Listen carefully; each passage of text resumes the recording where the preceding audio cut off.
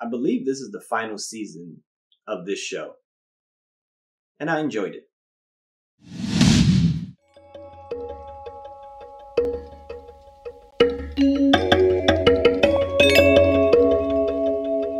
Hello, welcome to Just My Thoughts. I'm your host, Khaleel Ward. On this episode, I'll be talking about Jurassic World, Camp Cretaceous, Season 5.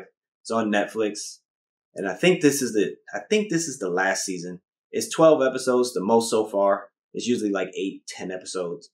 And it picks up right where Season 4 left off. So, spoilers if you've never seen this show or watched Season 4. But it takes place in the Jurassic World. You get mentions from all characters in Jurassic Park and Jurassic World.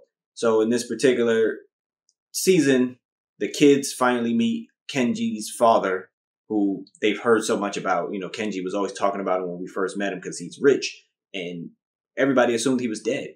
But he's not, and he's running experiments on dinosaurs. So the group, Darius, Kenji, Brooklyn, Sammie, and Yaz, they are delighted to see his father because, you know, they have a place to stay. They can take a shower. They can get some food.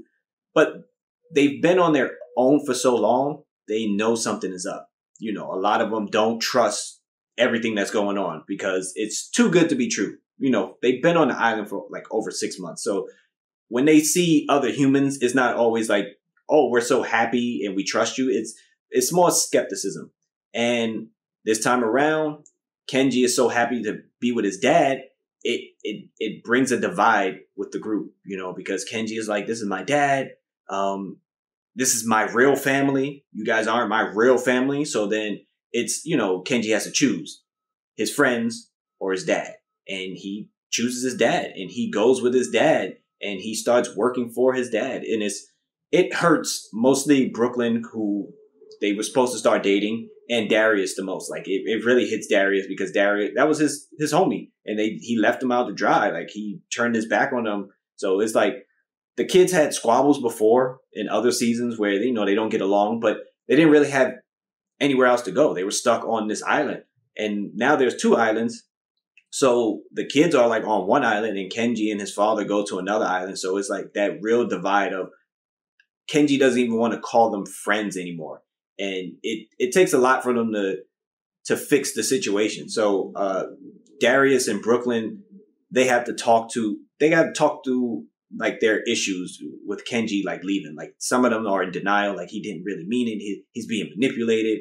And, you know, they just have to get their feelings off. Yaz and Sammie, they finally have the conversation of attraction, which is something that I expected to happen, but I wasn't sure if they were going to do it, which was good to see. Again, it might be the final season with the way everything ended, and I don't want to spoil that, but I had a good time with the show. I had a good time with the characters. Ben, he doesn't... Since Ben has come back, he's in the background a little bit because everybody else has their thing going on. So Ben didn't really get to do too much this season, although he did see an old friend, and that made me smile that, you know, he got to see his old friend.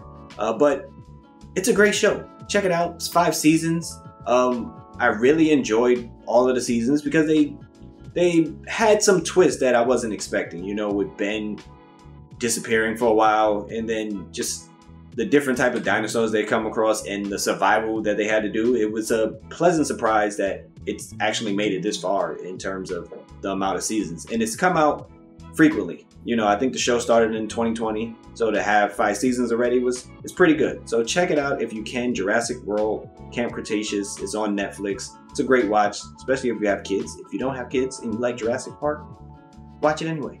But if you've seen it, let me know what you thought about it. Thanks for watching. Thanks for listening. Deuces.